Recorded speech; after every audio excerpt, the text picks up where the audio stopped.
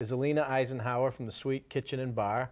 Alina, welcome. Thank you. Thanks for having me. Well, you know, you're an entrepreneur. You are an artist, creative.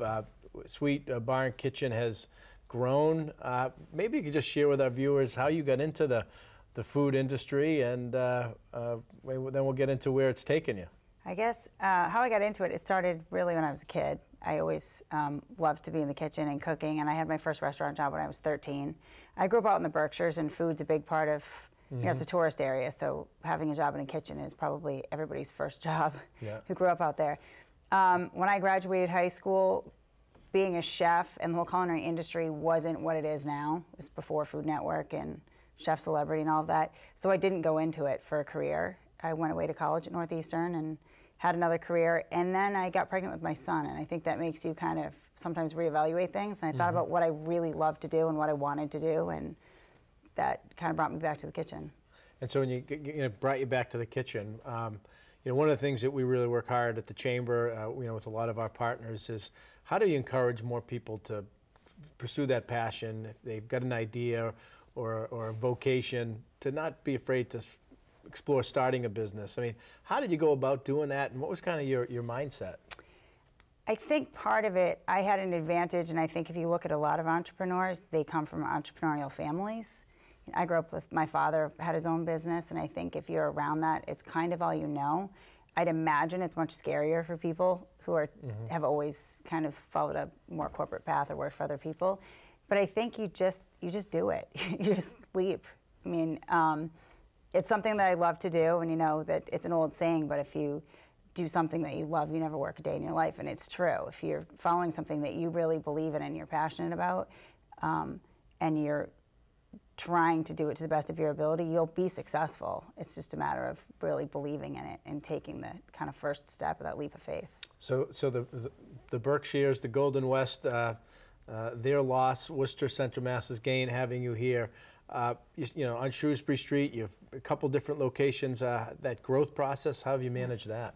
All in all, Worcester has actually been a really great city to have a business in. It's not the first place that I've had a business, but I started with a really small spot. It was all I could afford at the time. I was, you know, by myself, investing everything I owned in it, and started in a small spot and then grew, and actually with help from the city and programs for job creation and tapping into all of that, I was able 2 years ago to move into a bigger location, which has been amazing. It's been great because I have, it's a beautiful building. It's a great part of Shrewsbury Street. I actually have parking now, which is a huge problem at the other end of the street. So overall, it's been good. I think there's been a lot of just what I've seen change in Worcester since I've been here. I mean, I've only been in Worcester for 7 years, and the amount of change that's happened and where the city's going and the amount of business that's coming here and businesses supporting each other has been really amazing. There's no doubt, a lot of momentum, and sometimes it's those outside eyes like yours that better appreciates that. Sometimes people who never left Worcester don't always maybe appreciate how much progress you know, has been made, and Shrewsbury Street has been an engine in that regard, and entrepreneurs like you driving that. Let me just ask you though, you alluded to it, you know, when you started in the business, and even just going back in your family. Are you surprised at how the whole, I don't know, foodie culture, I don't know how to say it but properly, but TV networks dedicated 24/7 to food, restaurants, does that surprise you? I don't know that it surprises me. I think food is something, because it's beautiful and artistic, and it's something that connects everybody, every culture, every person, no matter what your ethnicity, your stature, where you came from, enjoys food, is involved in food, is in their everyday life, has traditions based around it. So it's something that everyone's interested in. And I think with probably the best thing that ever happened to our industry was all of the first Food Network and then what's grown out of that, because I think it's something so many people identify with. And once something is, for better or for worse, we're a pop culture country. And once something is on TV, it validates it to a certain extent. I mean, I've seen it with myself, is the difference in, you know, some people think that it's dumbed it down or whatever else. I think it's the best thing that could happen. Whether or not you agree with all the programming and the things that they do, it's made our industry something that people look up to. People want to meet a chef. Kids want to be a chef. People want to cook again. And that's, you know, we couldn't ask for anything more than that. Right, and you've been on Just some of the TV shows you've been on, the Food Network. A few. Yeah, I've been on Chopped, Cupcake Wars, right? Beat Bobby Flay, Sweet Genius, and Rewrapped. Yeah. And all of those have been great exposure and just awareness about. Yeah, some were more fun than others. Yeah. It's TV, you know.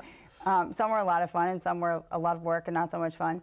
But all of them have been amazing for business. And I think, again, because we're such a pop culture country, just the fact that you were on TV, right or wrong, somehow makes people see you differently. It makes people more interested and want to, know more about you or see what you're doing. And if somebody was living under a rock for the last few years and was not aware of Sweet Kitchen and Bar, how do they get in touch, visit, address? What do you want to say about the business? Sweet Kitchen and Bar is located on Shrewsbury Street, 72 Shrewsbury Street, in the old Edward Buick building, next to Volturno Pizza. And we're a full-service restaurant and bar. Our food is, I guess, what you would classify as New American. And then we have also a full bakery and pastry shop, because I really started as a pastry chef. So that's something that's kind of always been, I love sugar. And so, we do a big brunch business, dinner, dessert, all the above.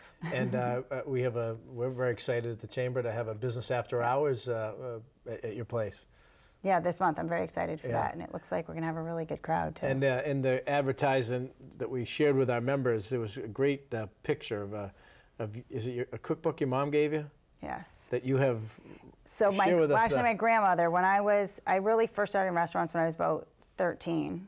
My neighbors owned one, so I wasn't quite legal yet. And I was kind of working in their kitchen. And my grandmother gave me a journal. It was a blank journal, but it was a cook's notebook. And it had all these great quotes about food on every page, and it was blank. So I just started writing all my recipes in it. So it has recipes going back to when I was 13 or 14, and then not everything, scattered throughout the years, and some things my mom added to it. And And I'm sure some recipes you still use, right? Yep.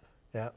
Well, Alina, we appreciate it. We encourage our viewers, anyone who's interested in some great food, a drink, but lots of pastries, great pastries and desserts, to please visit Sweet Kitchen and Bar. And Alina, just excited to have you on the show, and look forward to having our members, probably 120 or so anyway, come down and experience everything at Sweet Kitchen and Bar.